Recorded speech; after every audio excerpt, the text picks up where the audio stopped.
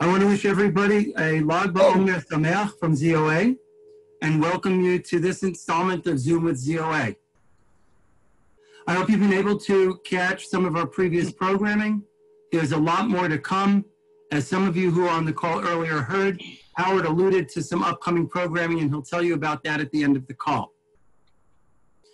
Tonight we're privileged to hear from Ze'ev Orenstein, Director of International Affairs at Ir David, the City of David Foundation, and ZOA Deputy Director Howard Katzoff. Mr. Orenstein's presentation is called The Battle Over Jerusalem's Past, Present, and Future Heritage, a Matter of Fact and Faith. Please remain muted for the duration of the program. It's best to submit questions via the Zoom chat feature. You can also raise your hand using that Zoom chat feature, but will be regarding the questions sent via chat as primary. So please, if you can, send your questions by chat. Please also understand that neither ZOA nor Ir David will be able to answer questions of a political nature, so please keep your questions appropriately themed. The ZOA was founded in 1897, and the Zionist Organization of America has been at the forefront of pro-Israel and pro-Jewish advocacy for more than 120 years. Through our Center for Law and Justice, Department of Government Relations, and ZOA campus, in the halls of Congress, in the media, and in your neighborhood, ZOA shares truth and facts that support Israel's right to be and remain a sovereign Jewish state, including Judea and Samaria, with Jerusalem as her undivided capital, and with the right to defend herself if and whenever necessary. Now let's get to the program. It is my distinct honor and pleasure to introduce to you not only my colleague and mentor here at ZOA, but also my very dear friend. Howard is a patent attorney by training. He's been in the restaurant business, and he's even been in the kids' furniture business. At a very early age, in the early 1950s, Howard's parents took Howard and his brother out of school, and they traveled to Israel by ship for a 3-month odyssey where Howard's love of Israel and the Jewish people was born. Howard grew up in a ZOA household. His mom and dad were honored by the Westchester County ZOA in the early 1990s. Howard has been the co-president of the Philadelphia chapter of ZOA, and he joined the national staff of ZOA in 2013 as the deputy director. I've been asked to keep it short. I could speak much longer about Howard, but for now I'm going to turn the program over to Howard, and he will introduce our featured speaker. Enjoy the program, everybody. Thank you, Alan. Happy Lag BaOmer or Lag BaOmer Sameach. I hope everyone understands the significance of Lag BaOmer. It's the 33rd day between the holiday of Pesach and Shavuot. And it really, through tradition, apparently Rabbi Akiva, the very famous Rabbi Akiva during the Bar Kokhba revolt, thousands of his students succumbed to a plague. We have a pandemic, they had a plague. But on Lag BaOmer, it ended. That should only happen to us. It apparently ended on this 33rd day, according to tradition. Thank you for that. Alan segued in for me, so I'm just going to review a couple of things with you. Every time that Patty and I speak about Israel, we say that we live in a golden age. And what do we mean by that golden age? That Am Yisrael, the people of Israel, are living free in an independent Jewish state. And think about that, because for 2,000 years, other than perhaps our parents, our grandparents, and our children and ourselves, no generation has ever lived with a Jewish state for 2,000 years. My personal story, and Alan mentioned it, so I'll just very briefly, because I think it's sort of on subject. As a young teen, we accompanied 200 Tunisian and Moroccan refugees on a small Zim boat. It was really a small Zim boat to Haifa. We followed these folks over a period of weeks to the Mabarot. If people don't know what a Mabarot was, it was a transit camp call it a refugee camp. The difference is that these refugees from Tunisia and Morocco and other North African and Middle Eastern countries, Jewish Arab refugees, so to speak, housing was being constructed for them, and we saw that being built in the north, in the middle of the country, and in the south. And they were moved in out of those marot and brought to that housing on behalf of a government who really couldn't afford it. Israel barely had the means to support itself, but they did it. Contrary to what has happened to the Palestinian Arabs who fled Israel during the 48 war, and they were left to live in squalor for over 70 years by most of the Arab countries where they're situated and can't even be citizens of those countries. So that just gives you a personal look at what Israel did with those refugees versus what happened to the Palestinian Arabs. And by the way, those who lived in Israel during those first few years, I cannot believe that they would have imagined, as we didn't, what Israel is today. An economic and military powerhouse, the hub of medical and scientific discovery, a land of innovation, the startup nation. It's incredible compared to what I saw in the mid-50s. My job at ZOA, by the way, a job that I really cherish the most at ZOA is the leadership mission to Israel. And by the way, not only do we have a leadership mission to Israel, and I know that there's some alumni that are on this call, we also have campus missions. And there are 2 campus missions a year, and they're incredible missions. Those kids spend 2 weeks in Israel. They see things and experience things that no other students experience on any other student missions, for the most part. There may be an organization here or there that has something like that. But our mission, just a quick review, so you're going to get a little bit of a sales pitch. We're based in Yerushalayim for 8 days. You unpack once. Most of the time, we're over the Green Line. We're in the Jordan Valley. We're in Hebron. We're in Gush Etzion, Judea, Samaria, Sderot. We go to the Gaza border. And obviously, as well, touring Yerushalayim, as well as meeting government officials and other high-profile speakers. The feedback that I get from those that are on the mission is incredible because it is so unique. Even those that have been to Israel 20 times, they will give me feedback that says it was life-changing. It was a trip of a lifetime. That's the kind of feedback. So if you have any questions, it'll probably be sometime mid-March in 2021. That's the plan at the moment. And if you have any questions, don't ever hesitate to email me at howard@zoa.org. Now, I'm thrilled and privileged to introduce our guest speaker this evening, Ze'ev Orenstein, who guided us through the city of David, as many on this call will remember, and his expertise and explanations were amazing. Ze'ev is the Director of International Affairs for the City of David Foundation, where he is responsible for strengthening awareness of and support of the City of David, the place where Jerusalem began and the historic site of biblical Jerusalem. He is among those shaping public policy and opinion. To that end, Ze'ev works closely with government officials, faith leaders, NGOs, and members of the media. Ze'ev moved to Israel in 2003 and today lives with his family in Ma'ale Adumim, Israel. Ze'ev, I transfer this Zoom call to you. It's all yours. Thank you, Howard, Alan, Natalie, and everyone at ZOA for making this possible. And the trip that you spoke of, the mission, it's hard to believe it was just a couple of months ago, but a bit of a different world. And I can say I miss you all. I miss having groups like yours at the City of David, and I'm looking forward to March 2021 to hosting you again, God willing, in the City of David.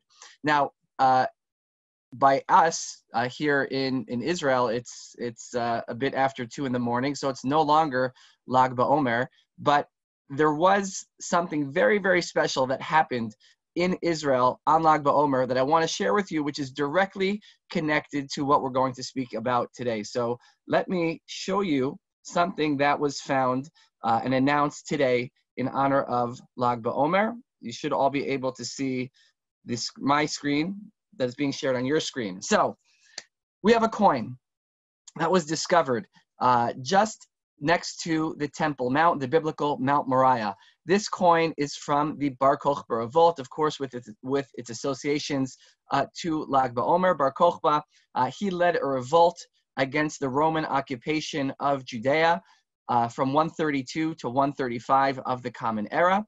And this coin has on it, in Hebrew, an ancient Hebrew writing, on one side, year 2 for the freedom of Israel, and perhaps even more importantly, on the other side of the coin, in Hebrew, the word Yerushalayim, Jerusalem.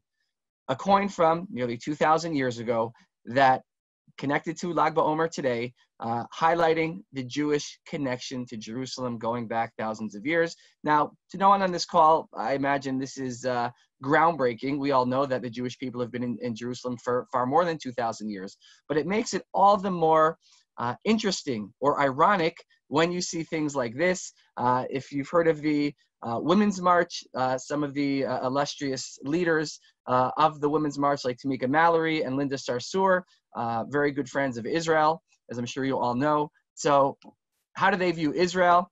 They say, well, you needed a place, that's great, but don't throw the natives out. As if Israel is some type of colonial project, that the Jews are foreigners in Israel, in Jerusalem. We're occupiers, we're colonizers. That is the way that people like those at the Women's March view Israel. And not only the Women's March, because not long ago, UNESCO, the United Nations Educational, Scientific, and Cultural Organization, has passed over the last few years a series of resolutions talking about the significance of Jerusalem. Now, this makes sense because UNESCO is a body who has one job. Its mandate is to preserve the cultural heritage of humanity. And of course, Jerusalem has a lot of that. But according to these resolutions, Jerusalem is not actually significant to anyone who is on this call right now. Jerusalem is only significant to one group of people, and that group is Islam. Not significant to Jews, not significant to Christians. The resolution goes on to say that the Temple Mount, the Western Wall, are exclusively Islamic holy places, Islamic heritage sites, and they go on to condemn the archaeological excavations in Jerusalem. And it's strange, why would the United Nations condemn the archaeological excavations in a place like City of David? You would think that they would celebrate archaeological excavations. You would think that they would celebrate scientific discovery, affirming the heritage of one of the most significant cities in the world that has influenced billions of people throughout millennia. But that is sadly not the case. And we'll talk a little bit in a few moments why that's not the case. But it's not only the United Nations, because if one visits the Temple Mount today, they may receive a booklet from the Muslim Waqf, the religious trust that oversees the Temple Mount from the Muslim side. And you have a booklet that's called Al-Aqsa Mosque Clarifications for Misconceptions. They want to make sure that visitors to the Temple Mount, they're informed of the history of the Temple Mount. And so in this booklet, you see what it says here. It's the Dome of the Rock and not the Holy of Holies. It goes on to say, speak of the Al-Burak Wall and not the Wailing Wall. And of course, the Al-Aqsa Mosque and not the temple. According to the Islamic Trust, there is no Jewish heritage on the Temple Mount. There was never a temple on the Temple Mount. The Wailing Wall, the Western Wall, has no significance to the Jewish people. The only significance that that wall has is that's where, according to Islam, Muhammad tied up his noble steed before ascending to heaven. There is no Jewish heritage in Jerusalem. Now, it's all the more ironic because not long ago, in 1930, this same body, the Supreme Muslim Council, put out another booklet. It's the Brief Guide to the Al-Haram al-Sharif, referring to the Temple Mount. And what does the Supreme Muslim Council in 1930 have to say about the Temple Mount? And before I show you that, why are they putting out a booklet in English? Now, the answer is very simple. In 1930, the British are in the country, and so this was a guidebook for British personnel stationed in the country for them to understand the significance of the Temple Mount. So what does the Supreme Muslim Council say about the Temple Mount in 1930? Well, you can see in the highlighted portion over here, its identity with the site of Solomon's temple is beyond dispute. This too is the spot, according to the universal belief, on which, quote, David built an altar unto the Lord and offered burnt offerings and peace offerings. They're quoting, of course, from the Bible, from the second book of Samuel. So you have, according to the Supreme Muslim Council in 1930, there was a David, there was a Solomon, there was a temple. This is universal belief beyond dispute. And as a proof text, they quote the Bible. A lot has changed over the last century. What's gone from being beyond dispute is today, according to the Palestinian leadership, according to the United Nations, is beyond existence. It no longer existed. It never happened. The Jewish connection to Jerusalem is denied. So how can we push back against that? And in order to do that, I want to share with you what's happening in the city of David today. So for those of you who maybe have not yet been to Israel or have not yet been to the city of David, just to give a very quick overview. So when we talk about Jerusalem and the places that make Jerusalem, Jerusalem, religiously and historically, certainly for Jews and for Christians, we're talking about this 1 square mile area over here known as the Holy Basin.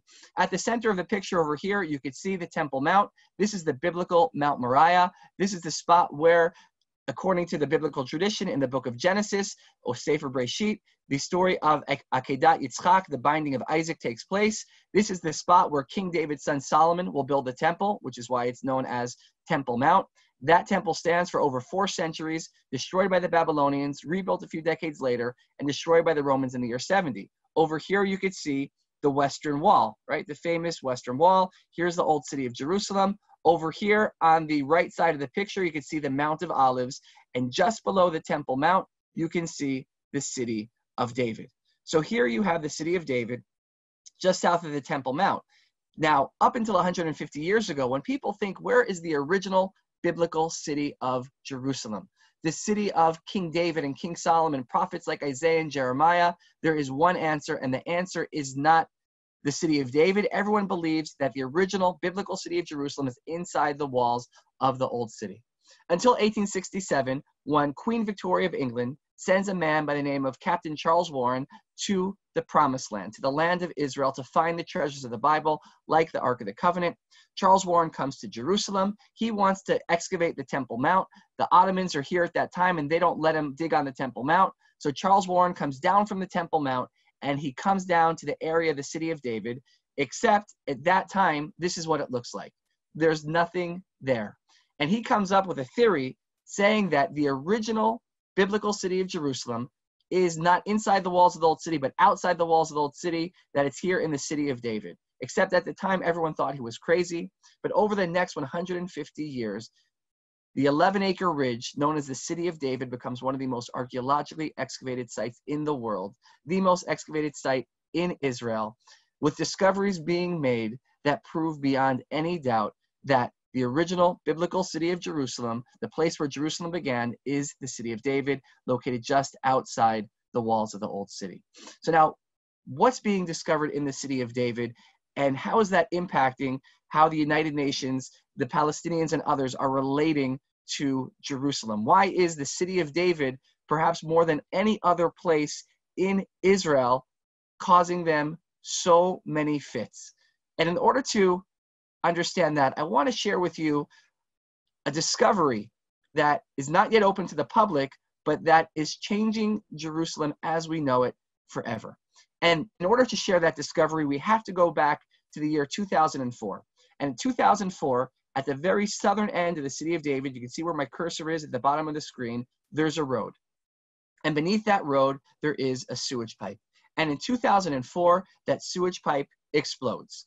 Now, the city of David is not just another part of Jerusalem. The city of David, in the heart of Jerusalem, biblical Jerusalem, when a sewage pipe bursts here, you don't only send in construction crews, you also have to send in archaeologists. So that's exactly what the municipality of Jerusalem does. They're repairing the sewage pipe, but they also have archaeologists overseeing the work. And as you can see here, you have bulldozers and dump trucks doing the work to repair the sewage pipe. And at a certain point, the archaeologists, they begin to hear scraping and scratching. It doesn't sound right. So they clear everyone out. And it turns out that in repairing the sewage pipe, the construction crews had inadvertently uncovered a set of ancient stone steps going back some 2,000 years to the end of the Second Temple period. And the archaeologists said there's only one other set of steps in Jerusalem that look just like these, and these are the steps over here. The steps leading up to the southern ascent of the Temple Mount, the steps leading up to what we know as Sharei Hulda, the Hulda gates, one of the primary ways that people going up to the temple 2,000 years ago would have entered. So you can see here the steps over here by the Hulda gates. These are the steps that the archaeologists were talking about. And they said these steps are identical to the steps that they discovered in 2004. And they realized that they had discovered the steps leading down to the ancient pool of Siloam, the Shiloach pool. Now, what is the Shiloach pool? So we just celebrated last month Pesach. We have Shavuot coming up in another couple of weeks.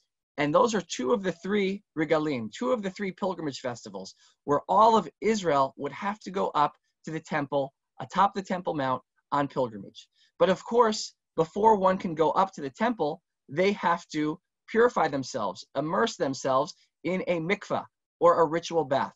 Now, the historian Josephus says 2,000 years ago that you would have had nearly 3 million people going on pilgrimage up to the temple on the Temple Mount. It's a lot of people. The pool of Siloam, the Shiloach pool in the city of David, is the size of 2 Olympic-sized swimming pools. Why so big? In order to accommodate the thousands, tens of thousands, hundreds of thousands, if not millions of people who are purifying themselves in the pool of Siloam, in the Shiloach pool, before ascending up to the temple on pilgrimage. Which led the archaeologists to a question.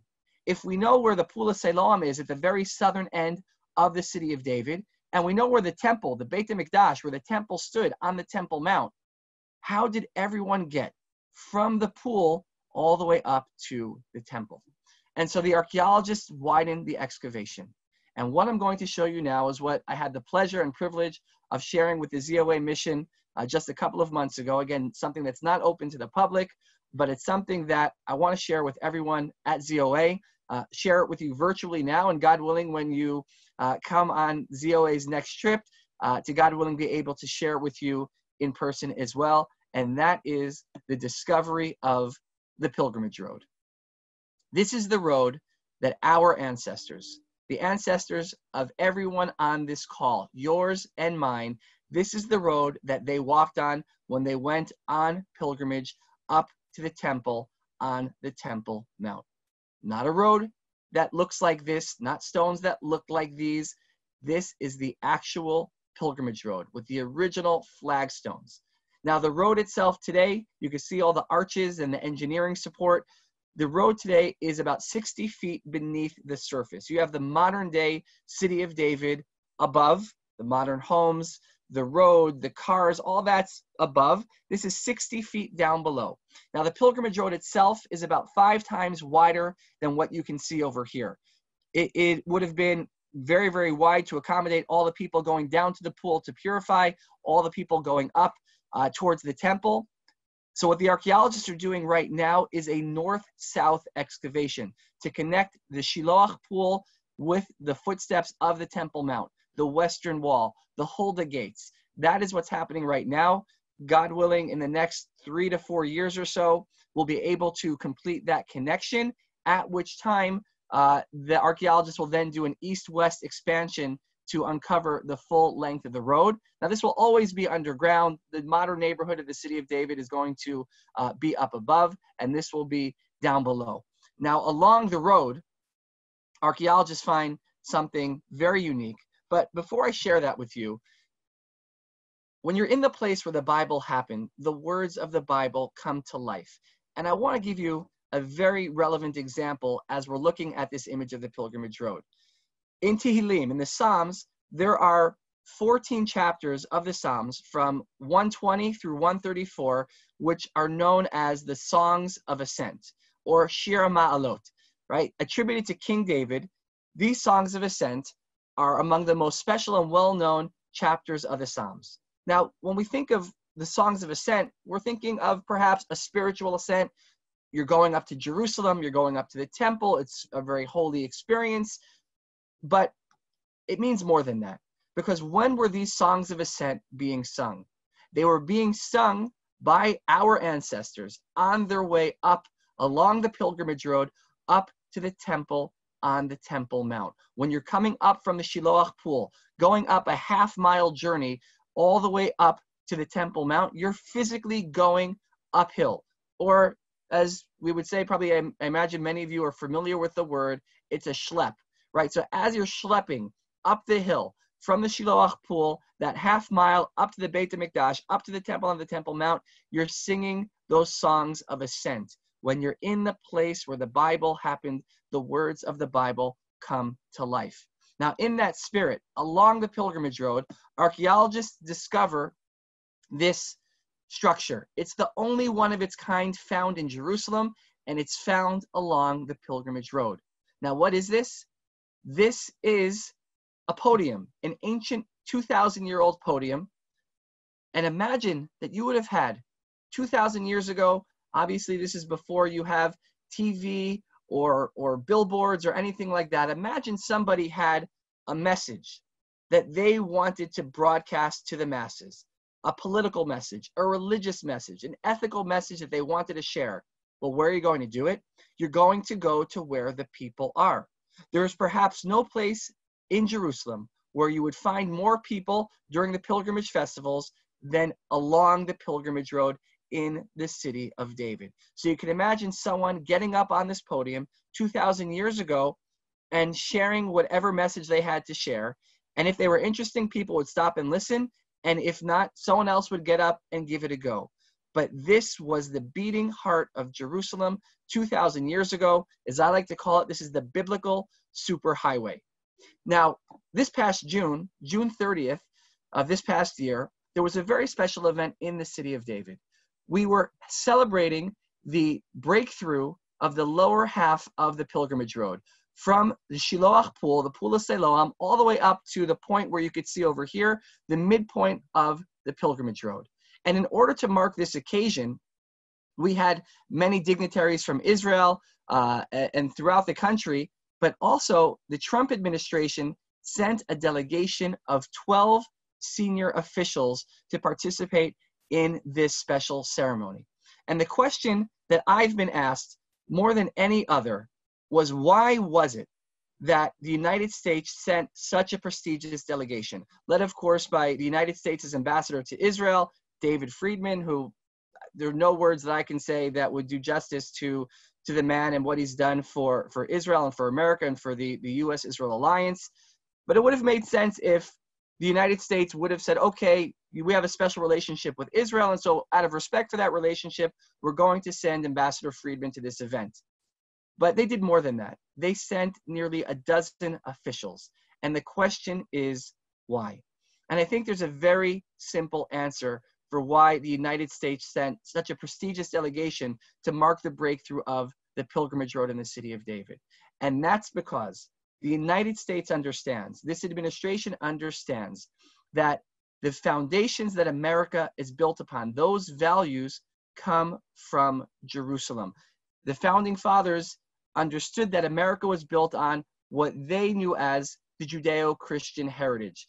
Those values of freedom, liberty, and justice, which have their roots in Jerusalem and in the pages of the Bible.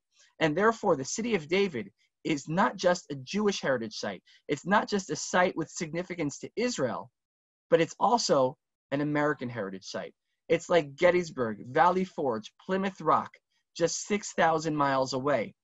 And therefore, when someone denies the heritage of Jerusalem, whether it's the Palestinian Authority, whether it's the United Nations and UNESCO, they're not only denying the heritage of the Jewish people and of Israel in Jerusalem, they're also denying the heritage of America and the American people, whose very identity and foundations are rooted in Jerusalem, in the city of David. And that's why this administration sent such a prestigious delegation to take part in this ceremony because they understand what the Pilgrimage Road represents, not only to the Jewish people, but also to America. And which is why at the conclusion of this celebration, there was an official dinner in the United States Embassy in Jerusalem, hosted by Ambassador Friedman and all the members of the delegation.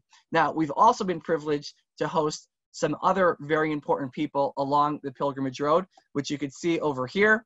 Again, this is from the recent visit of the ZOA delegation to the city of David along the Pilgrimage Road here.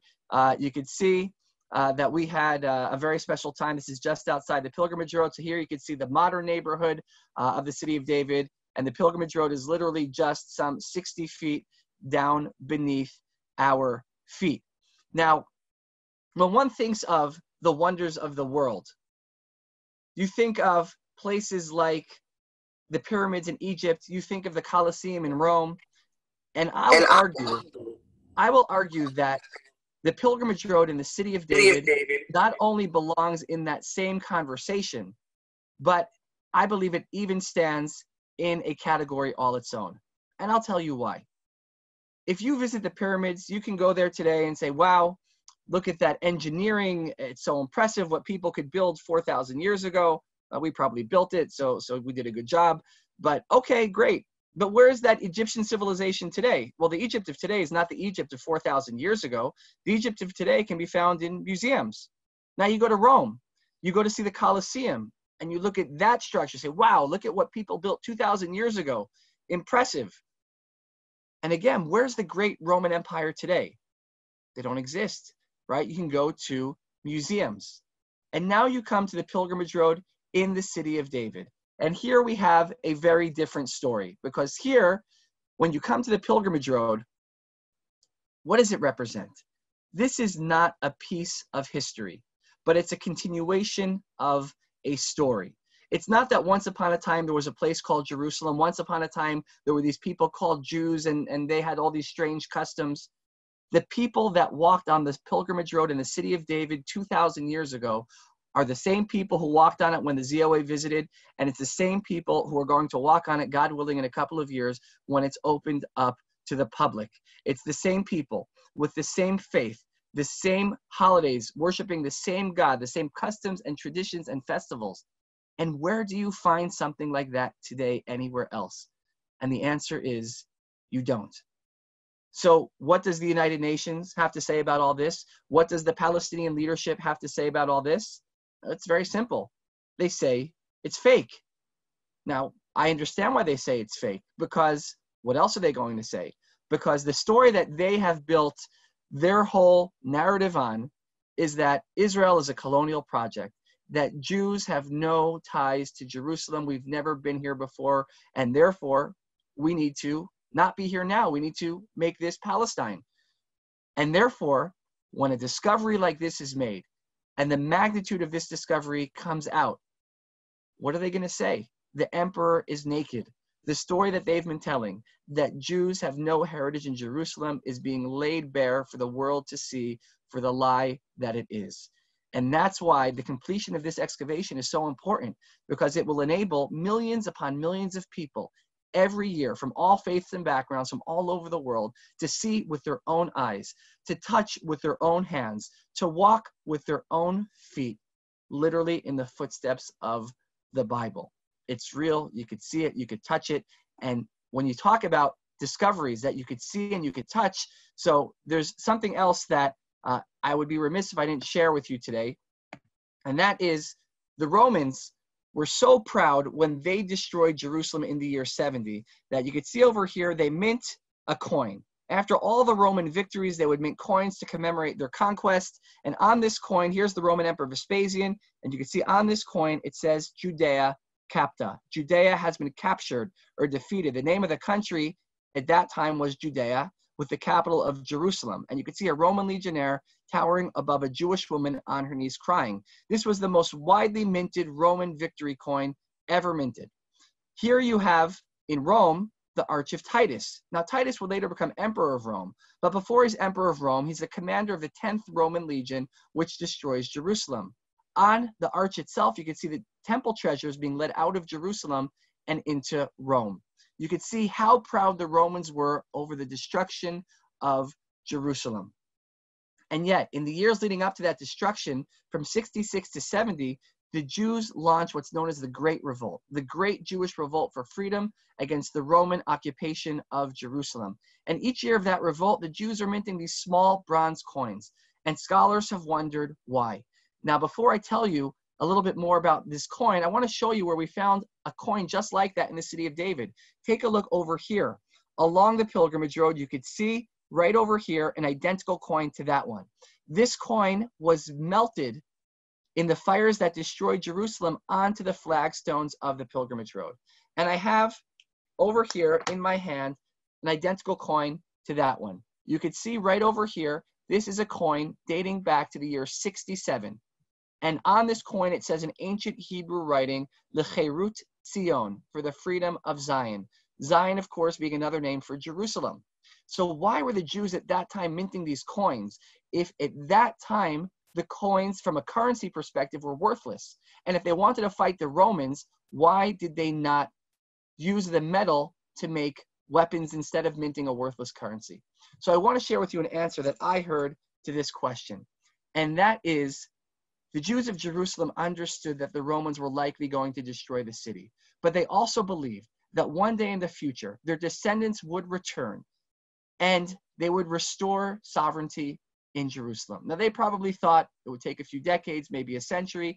They couldn't imagine it would be nearly 2,000 years before their descendants would return as sovereign. But eventually we did.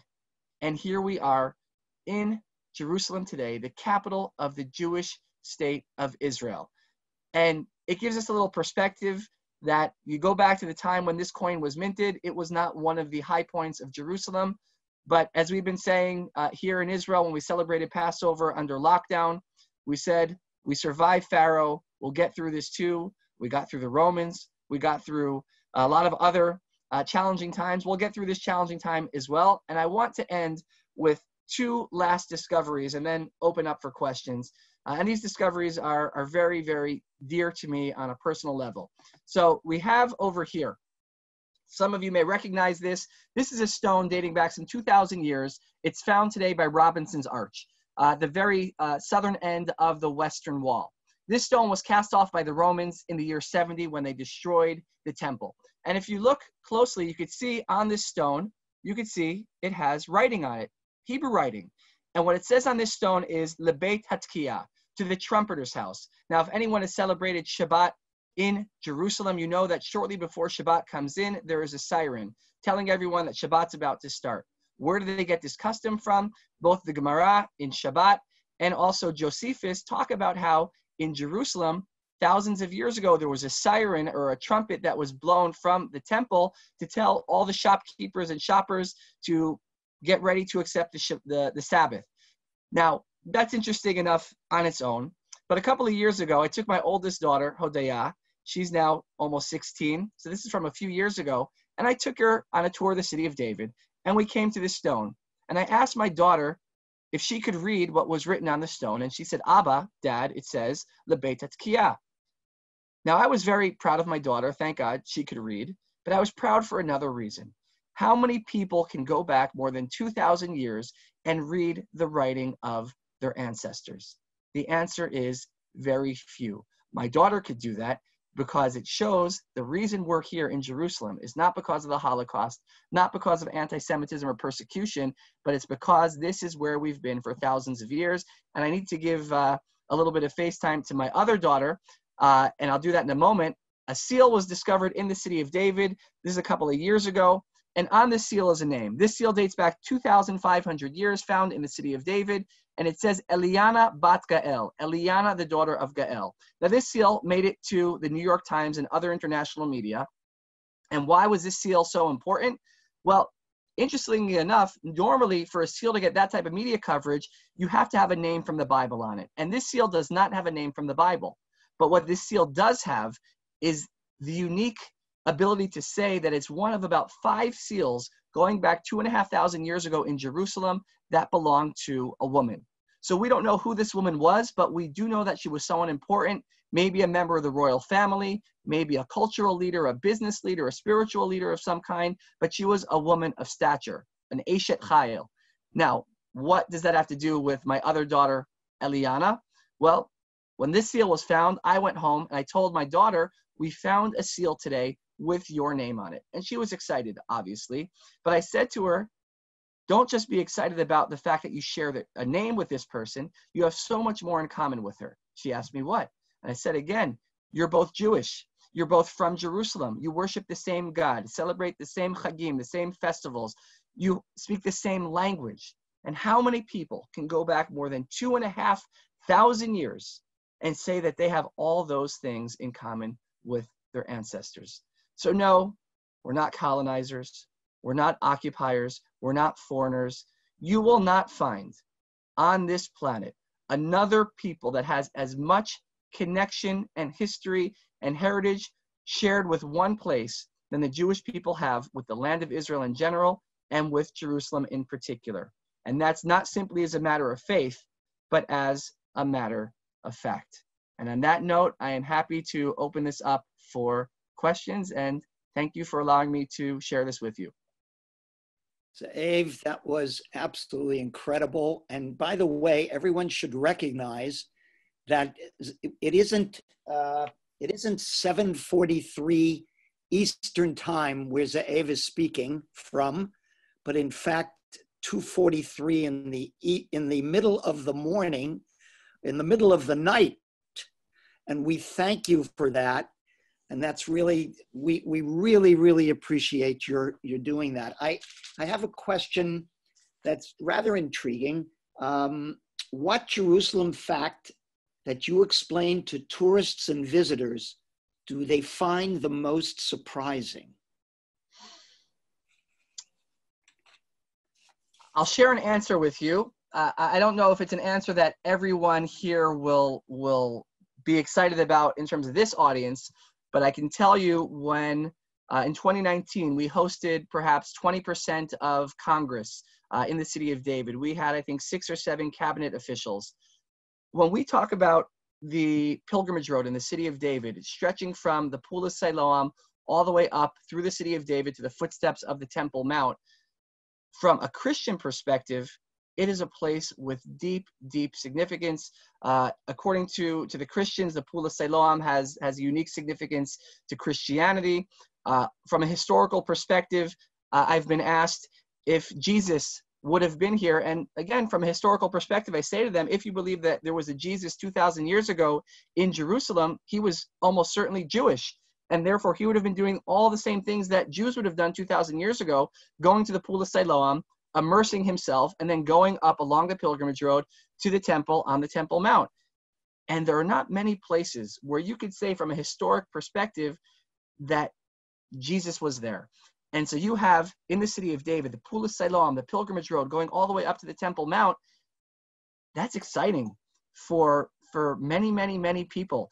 And, you know, I say to them, you will not find another place in the world with more significance, and not just another place, a half mile. You will not find a half mile stretch in the world with more significance to more people than you will find in the city of David, in the half mile running from the Pool of Siloam all the way up through the city of David along the pilgrimage road to the Temple Mount. There is not a half mile exists that anywhere else on the planet with more significance to more people than that stretch in the city of David. And I think when people see that and hear that and get to experience that, it's a life-changing experience for them. And I'm saying this not just about faith leaders. I'm talking about members of Congress, administration officials.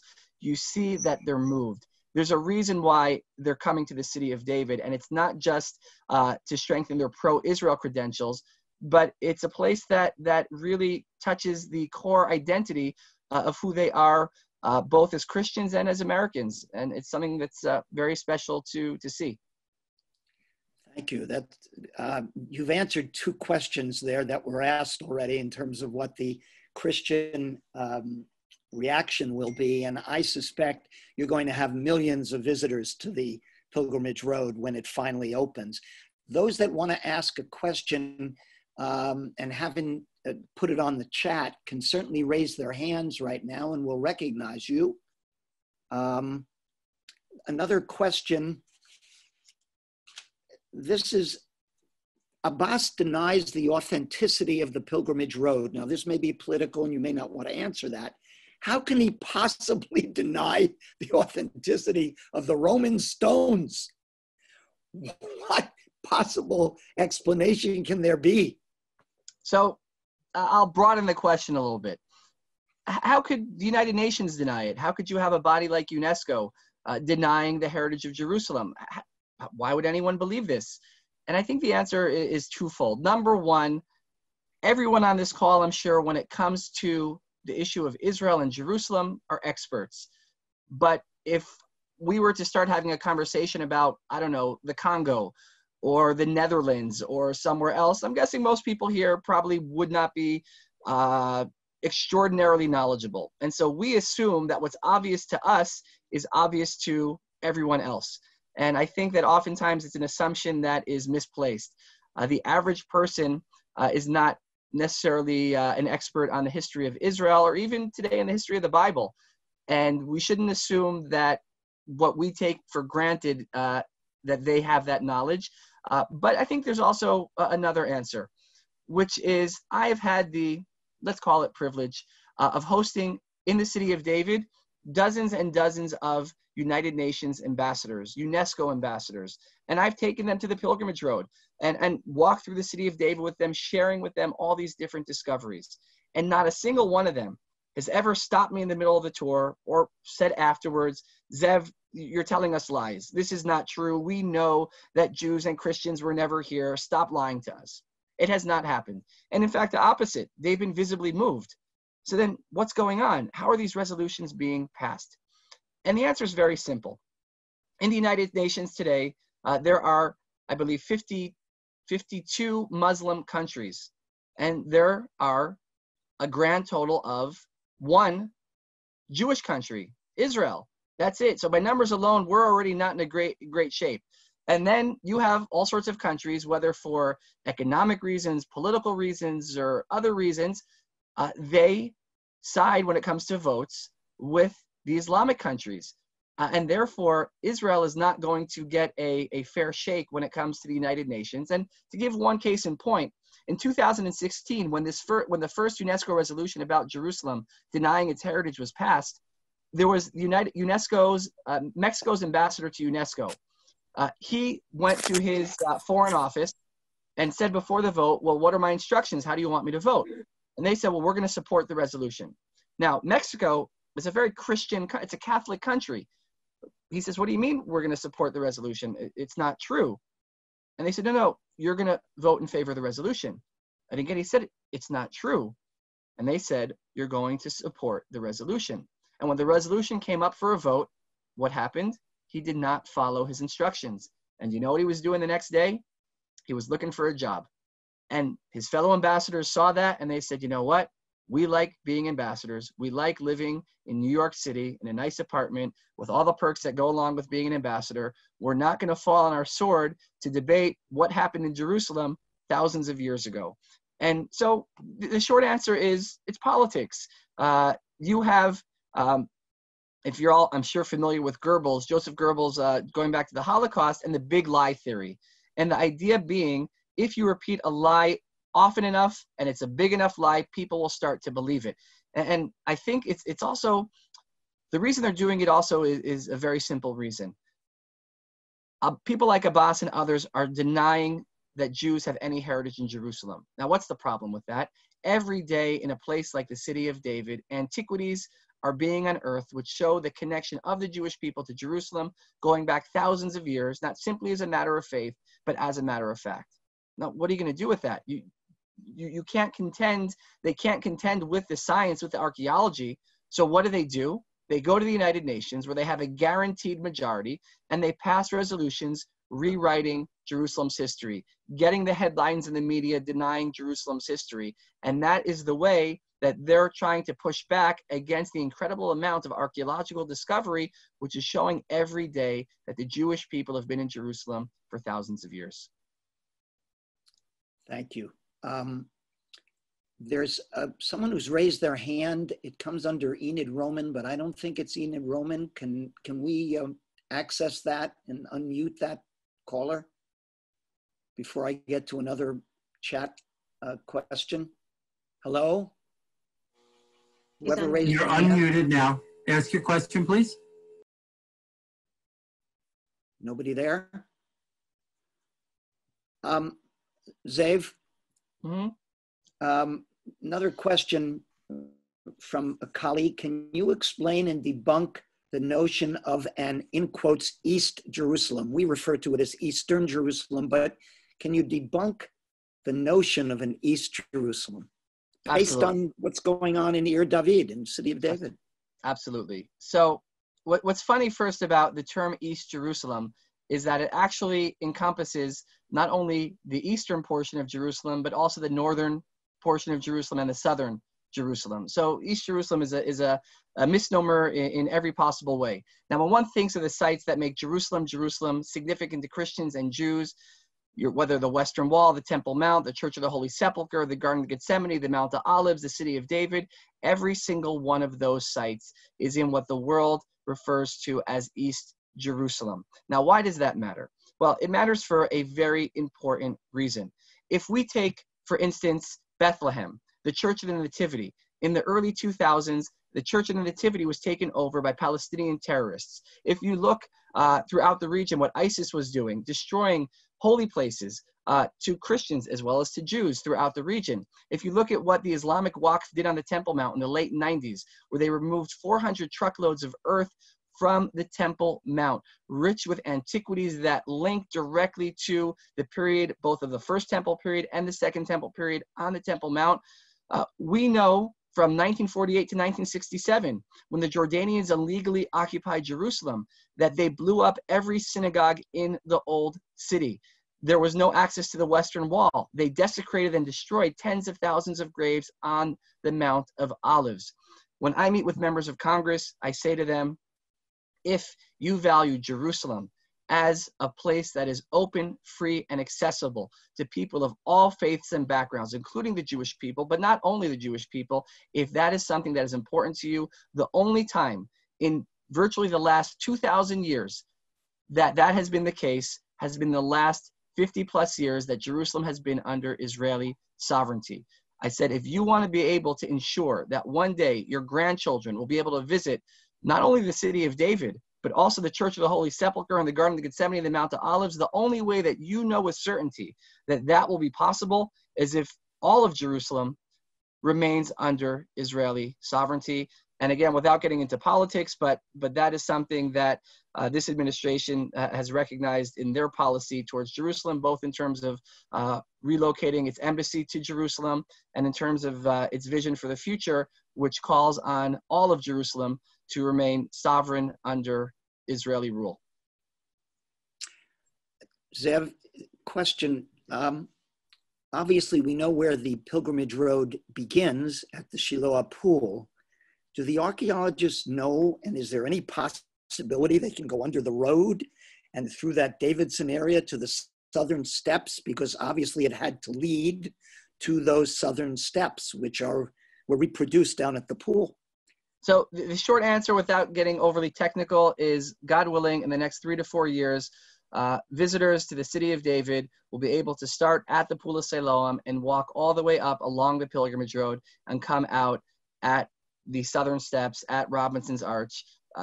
It will happen. We don't need to get into the engineering way it's going to happen, but it'll happen. Well, I can honestly say that it's when you're in the pilgrimage road now, it is the most incredible sight. You didn't explain those bags of earth that keep moving up on conveyor belts. It was moving while we were walking on that road. It's a very active excavation. Yep. This is a little bit of a tough question. I'm not sure what is the attitude of Israelis as you read them to building a third temple? If you don't wish to answer that, we understand. I'll give you a very good way to understand what Israelis want. We have had 3 elections, almost 4, in the last year and change. If you want to get a sense of what is most Israelis are thinking about, look at what the parties are running on. I could tell you that if there was more than 4%, which is basically what you need to get into the Knesset and cross the electoral threshold, if you had more than 4% of the Israeli electorate that strongly believed in the idea of building a temple, you would have a political party running on that platform. And I guess I'll leave it at that for now. Okay, if there's anyone else who would like to ask, Roz Barron.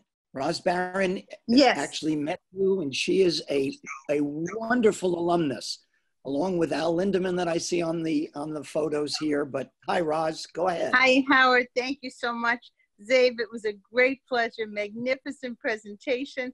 I enjoyed it in Jerusalem in the city of David, and I enjoy it tonight. I have a question which may not have an answer. That area with the stones where we sat, where you said that that's probably where people stood up and spoke to all the people coming up from the pool going to the Beit HaMikdash. Do you think the prophets stood there and spoke to the people? So I'll give you a technical answer, which is no. But it's a technical answer, because that actual podium dates back 2,000 years. The pilgrimage road that we walked on dates back 2,000 years to the very end of the Second Temple period. When we speak of the Tanakh, the Bible, that ends almost 400 years before that time. So there would have almost certainly been an earlier version of the pilgrimage road. This pilgrimage road goes back to the late Second Temple period. So there would have been something earlier than that, and probably a podium similar to that one. But if we're talking about that specific podium that you all got to stand on, that would not have been around. That's definitely after the period of the prophets. You actually answered another question.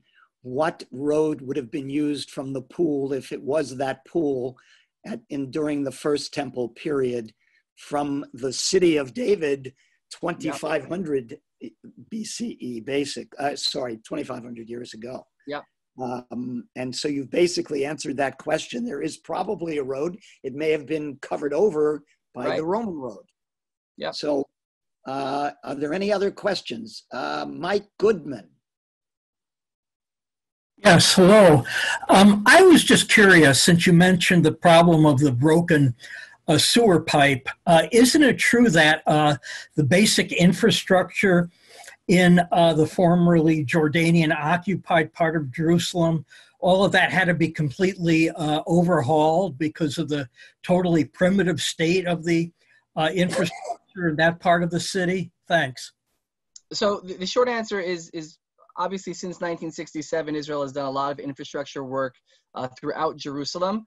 That said, even in, I'm sure, New York and other parts of the United States, infrastructure goes. Sewage pipes don't only burst in Jerusalem, they burst in other parts of the world also. And in 2004, it was a particularly cold winter. We had a number of snowstorms and rainstorms, and the pipe burst. And we have in our tradition, it says, Harbei shluchim lemakom, God has many messengers. And in this case, the messenger that brought about the discovery of the Shiloach pool and the pilgrimage road was a broken sewage pipe. So in the grand scheme of things, it's pretty good that the pipe did not hold up. Ze'ev, it's been a privilege. You are chazak, and please continue what you're doing for Am Yisrael, for Eretz Yisrael, and for all of us who support the Jewish state. Thank you. And it is now 3 o'clock in the morning, your time. Yes, exactly 3 o'clock. We release you. I don't release everyone on this phone call, but we absolutely release you. Thank you so much for what you've done. All of you to keep up the great work as well. Thank you. B'shana haba'ah, b'shana haba b'Yerushalayim. Amen, amen, amen. All right, take care, everyone. Folks, thank you so much for tuning in on this Zoom event. Obviously, you've listened to many others as well. ZOA is doing amazing work whether it be on campus, whether by our law and justice department, whether it be on all of our events, whether it be on these Zoom calls. This is a time when I call out to all of you to continue to support ZOA. Please support us, because all of this doesn't come for nothing. No one else will put it in those mundane terminology, but we need your help.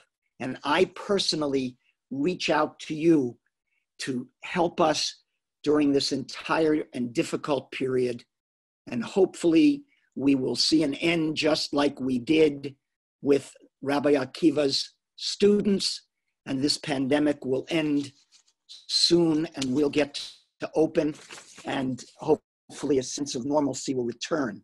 I have to call your attention to 3 other Zoom events. Tomorrow, Wednesday, May 13th at 1 p.m., the ZOA Book Club meeting with ZOA Director of Special Projects, Liz Burney, featuring renowned author Robert Spencer, The Palestinian Delusion, The Catastrophic History of the Middle East Peace Process.